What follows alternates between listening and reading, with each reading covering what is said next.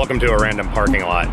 Today I figure what we need to do is test out the range on the new Phantom 4's remote control. Figure out how far it goes, and then I'm going to be installing the range booster kit on the joystick, or on the controller, which comes with these directional one-sided antennas. And it comes with all the hardware and everything you need to do the installation. So first off, we're gonna run this thing out here, see where the signal loss starts to get really problematic, and then we'll install this and see if it makes a difference.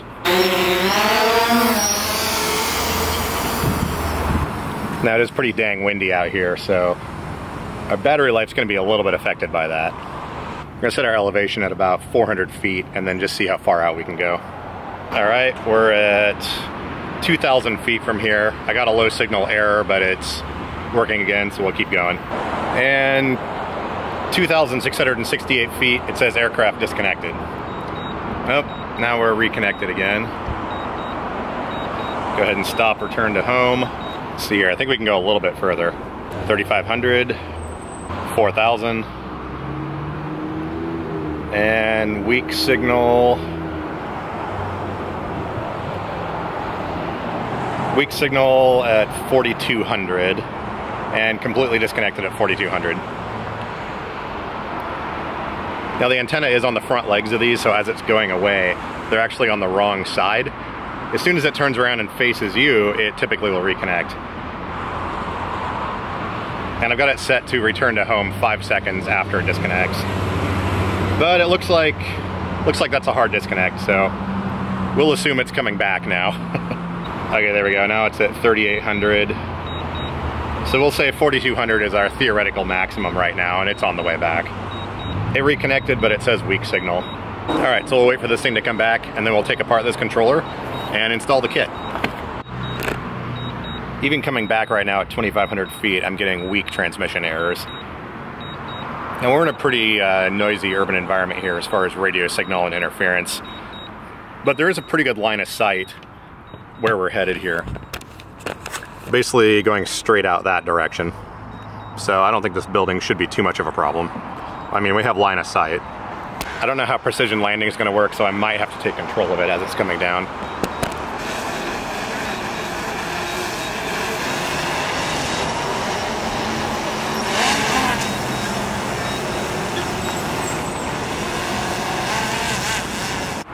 It almost set itself down in the tree right here behind me. The precision landing does not seem to work on this very well. This kit supposedly comes with all the tools that you need to make this mod. So let's see here. Looks like we've got our B&C antenna adapters here. A couple of tools, some wrenches. All right, there we go. Pull this off. I haven't read any instructions on this. I'm just assuming the back of this controller comes off.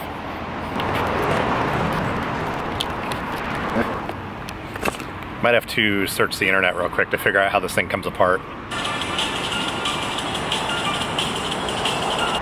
As I thought, you have to take off these little rubber things here. Looks like they're just glued on from the video I saw. Come on, glue, work with me.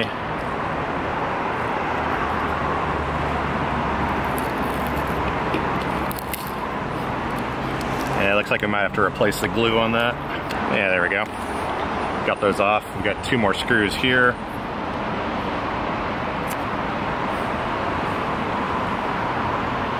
And a couple more screws under down here as well.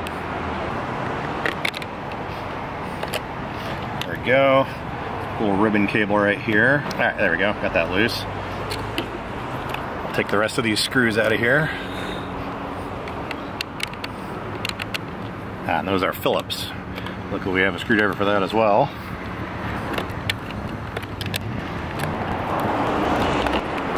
Alright, those screws are out of there. A couple more ribbon cables here to unclip. And these have little pull tabs on them, which makes it nice.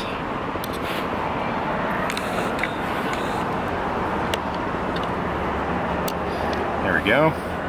The 2 halves should come apart. There we go. Looks like we got a connector down here on the bottom.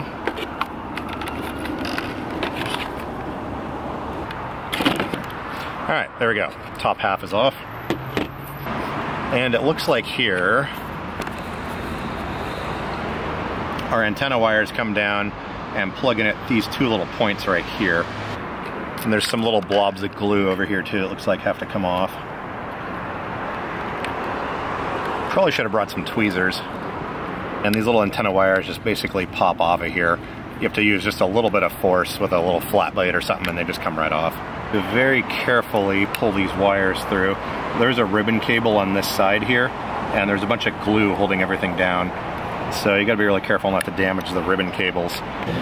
Looks like we're gonna have to remove this joystick to get the cables to clear underneath there. And I also had to remove our other little dial here. Now we should be able to lift this up just enough to get that wire with the connector on it to pass through. There we go. All right, got both of our wires now removed here. Next trick is, it looks like you just compress these little clips right here, I'm guessing, to take these off. Yep, there we go, just like that. And looks like we'll have to remove this other wheel over here to allow that access out. There we go. All right, the antennas are removed. Just realized I did that wrong. I have to put this part in here first, then we can route the wires. So these B&C connectors slide in first. We'll go ahead and just loosely put the outside connector on this thing.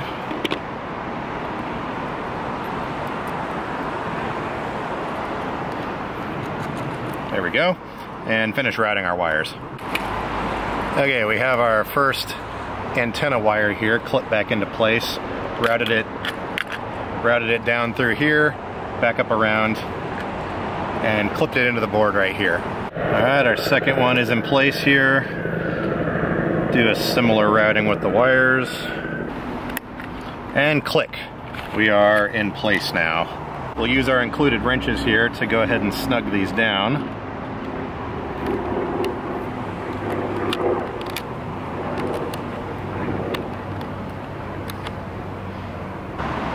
Alright, those are nice and snug now.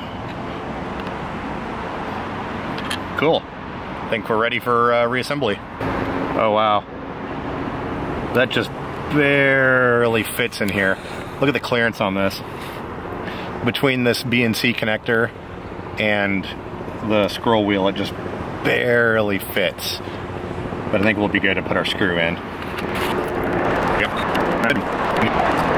I'm gonna have to review the footage real quick because I don't remember which way this control stick came out, so I'm gonna look at the video and see. For some reason there's like helicopters circling around here. I'm not quite sure what's going on with that, but we're gonna have to wait on this range test till later because with those guys running around, there's no way I'm putting this thing in the air. Because that's not very safe. Do a quick check here to make sure none of the wires are trapped underneath this thing.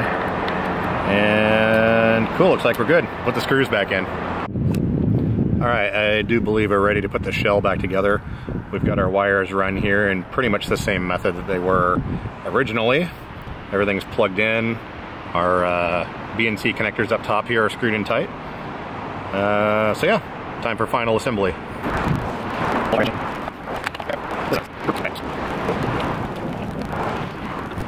All right. And you can tell it's in place because there's a little white line that will line up with the edge of the connector. We just fold this. There we go. We're locked in place. Then we can put the screws back in and reattach these other two little ribbon cables.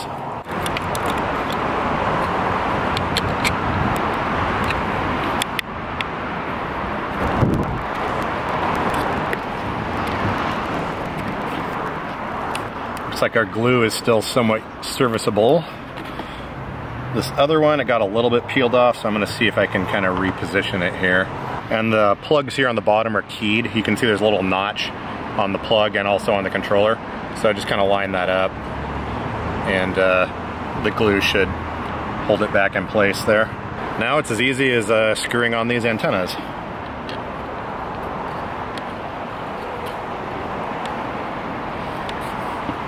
Here we go.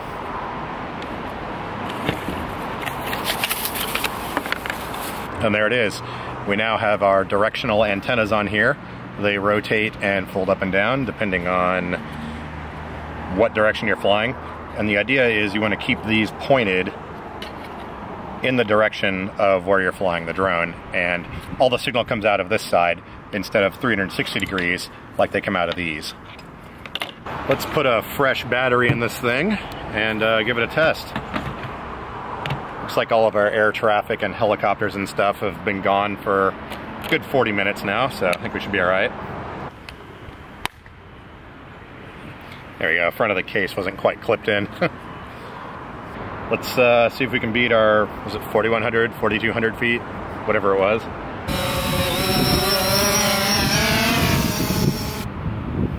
Oop, gotta keep it pointed at it. As soon as I pointed the other direction, it got weak signal. These things are very directional. All right, 2,000 feet, strong signal. 3,000 feet, 3,500. Haven't gotten any connection errors yet. All right, 4,000 feet, I got one little glitch. I'm gonna raise the elevation to 500 feet. All right, 4,100 at 500 feet, going straight out still. 4,200, 4,300, still solid signal. 5,000 feet, still solid. 5,300. All right, 5,500, had one little blip saying weak signal, but okay, we're at 5,600 and we've got weak signal. Make sure we're pointed right out there at it. All right, continue on. 57, 58, 6,000. Okay, weak image transmission. Okay, aircraft disconnected. Okay, we're reconnected now. Still says it's weak, we're right at 6,000 feet away. Kind of move this around here and see if it improves. Aircraft disconnected. All right, there's a hard disconnect. So it came back a little bit, we're at 5,900. We're facing towards me though. Let me rotate it around. See if we can push it out just a little bit further here. Okay, it looks like 6,000 feet is about our limit with it facing away from us.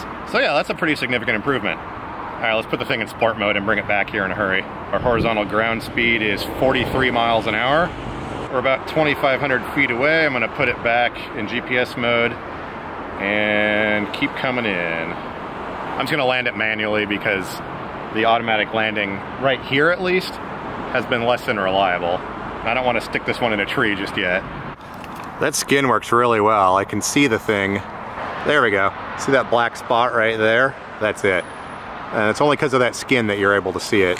Normally it would be invisible up there. There we go. I would say that's pretty moderate success. We went from like 4,000, 4,100 feet to, what was it, 6,000 or something? But yeah, these antennas are definitely worth the money. I think on eBay, I want to say they were maybe 50 bucks at the most, maybe less than that. It was a little bit more work than I thought to install these. It's definitely not for the faint of heart. There's a lot of stuff you can damage in there pretty easily. But yeah, good job, China. It's a really effective solution. And you know, we're in a very congested area. If we were out in the middle of nowhere, this would be so much better. I'm confident we could get to the 8,000 foot fence that these things have set up on them. I suppose the next thing we're gonna have to do is test out the carbon fiber propellers. There's a kit that comes in here to install these, and they're not quick connects, so they're sort of semi-permanently installed. But I think those should make a pretty good difference as well. They have a slightly different pitch to them, and they're a lot lighter weight. Nice thing about this rolling luggage though is you can put your drone down in here and you don't have to remove the propellers. It has these little standoff protectors here, and there's a little bit of a gap between the top and the bottom when you close this. That's why all the batteries have straps to hold them in. But yeah, I really like this case. It's very functional. You will, however, want to remove these antennas because there obviously is not enough clearance to close this thing with these antennas on here.